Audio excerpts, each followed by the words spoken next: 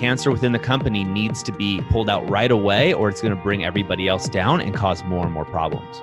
I've experienced this as a young business owner in my 20s, Tim. This happened to me, and I didn't react quickly enough, and it just snowballed. And this key employee started spreading stories which were lies. They were telling me one thing, and they started telling the rest of the staff another thing, and it just all went downhill really quickly. Hello, everyone, and welcome to another episode of The Powerful Man Show. I am your host, Doug Holt, with my co-host, Tim, the Powerful Man Matthews. Tim, how you doing, brother? Doing great. You? I'm doing fantastic, man. Really looking forward to this episode and the rest of my day, and just really excited to get at it. I love it. I love it. So, Tim, one of the topics we talked about that's come up before is what happens as a business owner in particular, but this could relate to somebody else, but as a business owner, what happens when you become friends with an employee or a staff member and that person is bringing down your business? Wow. It's a big topic. It's a tough line as well to tread, isn't it? You know, between being the leader of the company and taking a stand for the company and what it is you're creating, and bringing out the best in people at the same time without getting too emotionally attached or involved. It's a tough one. It is a tough one, and we're going to try to keep this episode short, guys, and get to the meat of it, because this is a problem that we see with a lot of the businesses that you and I go in as consultants or working with the men that are coming through the program. Is they're great guys. They are just great men who want to do great in the world. And what ends up happening often is they become really good friends, or they bring a friend into the business. They become really good friends with a key employee, or they bring a friend in who seemingly, in their own words, takes advantage. They screw up in a major way or take advantage of the relationship. And time again, this pattern keeps repeating itself. When they feel for the person, they feel for the employee, they feel for their friend, really. They don't feel for the employee. They feel for their friend who happens to be an employee. And that really stops them from allowing the business to move forward. And what I see happening, Tim, is, to use an analogy, the business is like a ship, right? It's a ship in the ocean going forward. It's going to a destination, and some ships go faster than others, and some are bigger than others. But what happens is this key employee, this friend, right? It could be a family member as well, by the way. But this friend, we'll call it a friend for the rest of the episode. This friend is the anchor that keeps dragging them down. And as time goes on, this person makes more and more mistakes. They get more and more lackadaisical. They get lazy. And that anchor becomes bigger and bigger and bigger, where it just pulls the boss, the business owner, or you, the listener, pulls you down, right? It pulls you down. You're starting to think about it. What do I do? You know, Frank, Joe, whoever it is, isn't working as hard, but yeah, they've got problems at home. Or yeah, but they're a nice person. You start making excuses for them. And then you find yourself getting pulled back into the business even more. You find yourself patching their work. You find yourself complaining about them. You also find your relationship drifting away. Do you ever see this with the men, Tim? Yes, in short. My response to this is, if they were your friend, what would they want for you? It's very easy to be on one side of the fence and take the approach from the business owner and be like, I feel this certain way and I don't want to upset him, and so on and so forth. But if he was really your friend, then would he really want you to be feeling the way you're feeling, because you're sacrificing what you love, what's such a huge part of you, your business, and then also paying prices elsewhere in your relationships or your health or whatever? It's never just, just in the business, is it? It's going to have a ripple effect out. Would he really want that for you? And if he would want that for you, then is he really a friend? And if he wouldn't want that for you, then you're in the clear, right?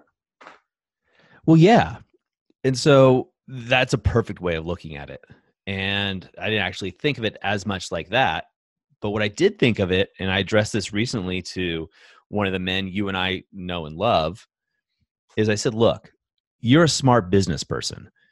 If you went into another business as a consultant, I hired you. Let's just say I paid you $100,000 to come into the business and consult.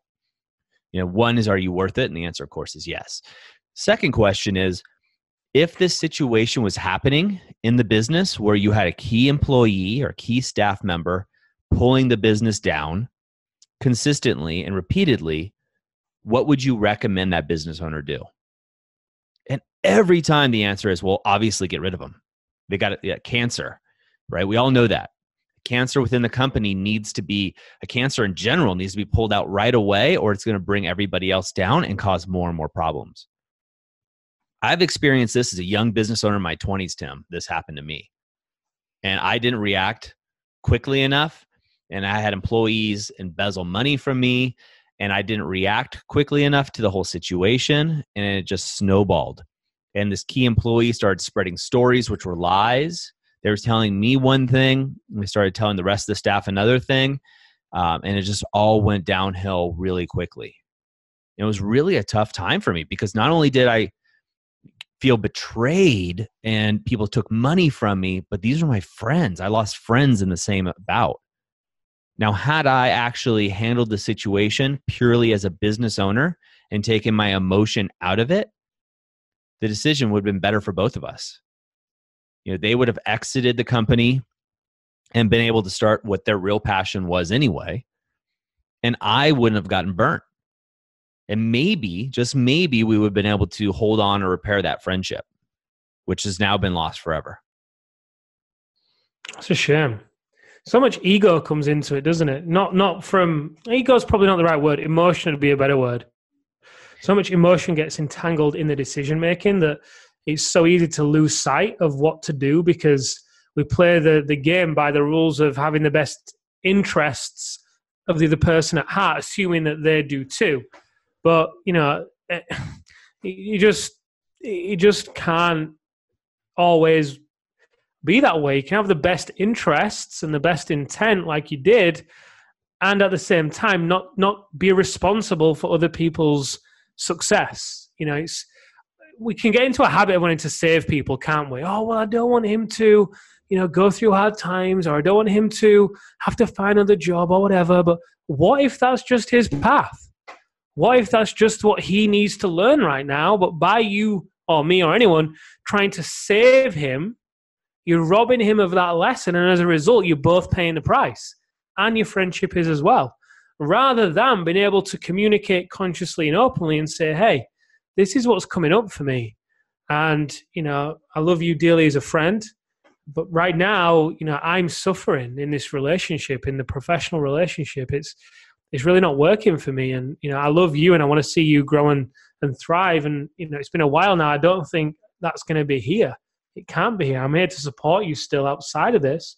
And if he then wanted to take that in a certain way whereby you are, being mean to him or whatever, then again, back to my original point, in my opinion, he's not really being a friend. If anything, he's being very selfish. Guys, I'm interrupting this episode because I want to know, do you feel bored, burnt out, or broken? Discover the system that over 300 businessmen are using to let go of the grind, find inner peace, and unlock unlimited personal power so they can have more time, more intimacy, and better sex while living a life they love without stressing about work or feeling like a fraud. Head over to thepowerfulman.com/11 to see what this is all about. All right, let's get back to the episode.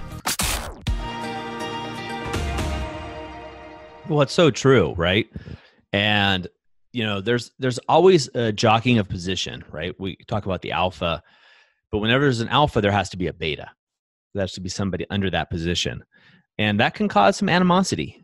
And I think there's a difference between being friendly and allowing that friendship to put you in a position as a business owner where you're taken advantage of.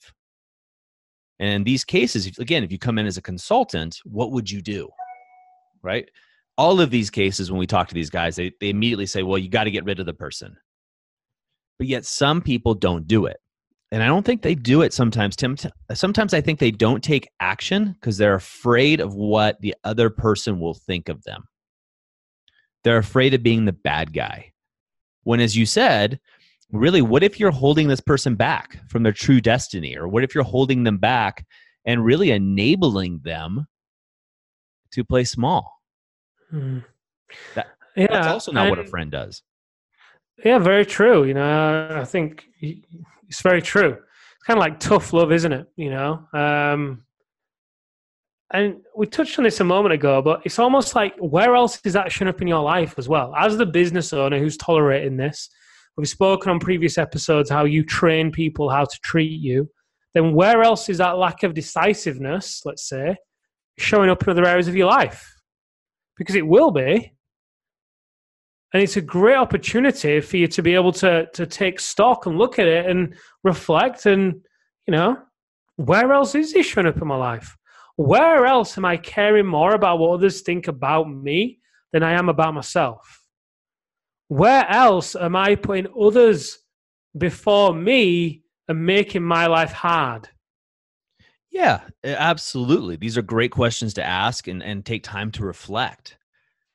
You know, and are you protecting the business? Are you protecting your family? Are you protecting your other employees' families? And what about your headspace? Right? That headspace of stress coming about that employee or that key person in your company, you're taking that out in your social time. You're taking that out everywhere you go. That energy is being manifested time and time again. Really because you're scared to take action. Yeah, I know. We spoke on the other episode about settling, you know, when you feel like you're settling in your marriage, but really it's everywhere else in your life. This is like the other conversation, isn't it? This is like the other side of the fence to, hey, you might be experiencing problems in your marriage, but this is really where it's stemming from, but where it's also showing up. There's so many avenues to take with this. I mean, the one that's coming to my mind is how else are you sabotaging your success? Maybe you're tolerating. Yeah, it might be out of love for this person, but also you are just sabotaging, and it's something that you do. You keep yourself in a holding pattern for longer than you need to be because you know that if you get rid of someone, that means you're going to step up even more and be seen even more or have even more or whatever it is.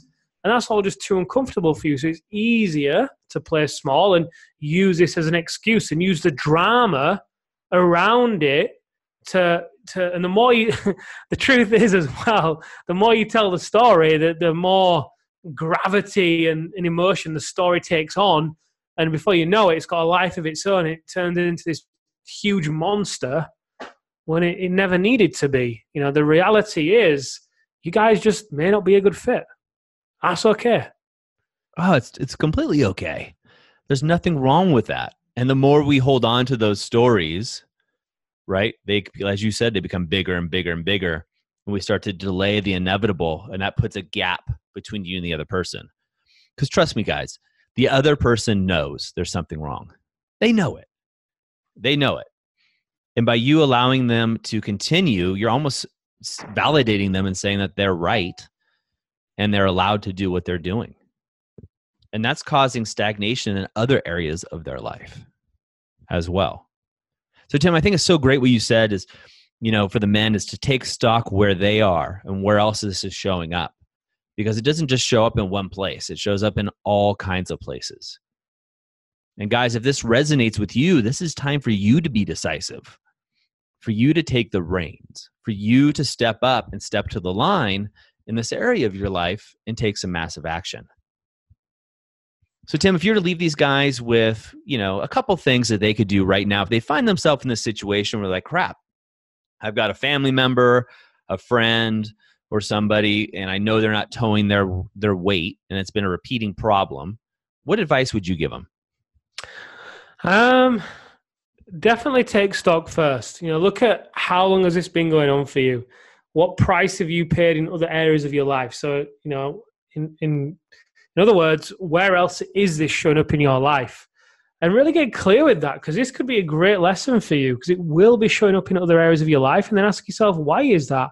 Now, why have I tolerated this? If you're the alumni that are listening, you guys have a great advantage because you can just go through the fundamentals of alpha.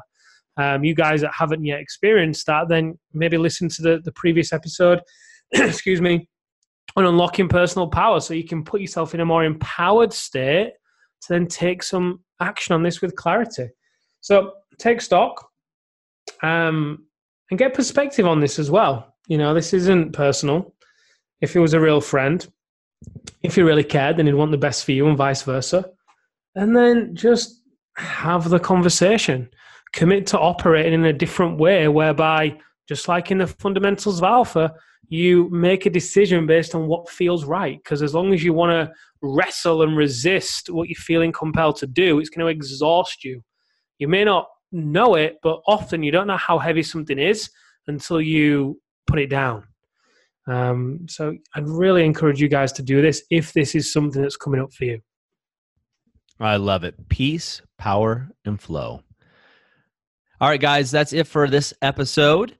We'd love it if you could leave us a review. That's how other men like you find shows like this, where the conversations are at another level and they can actually help other men. So we'd appreciate you leaving an honest 5-star review for us wherever you might find this, and sharing it with a man that you feel could actually enjoy this conversation.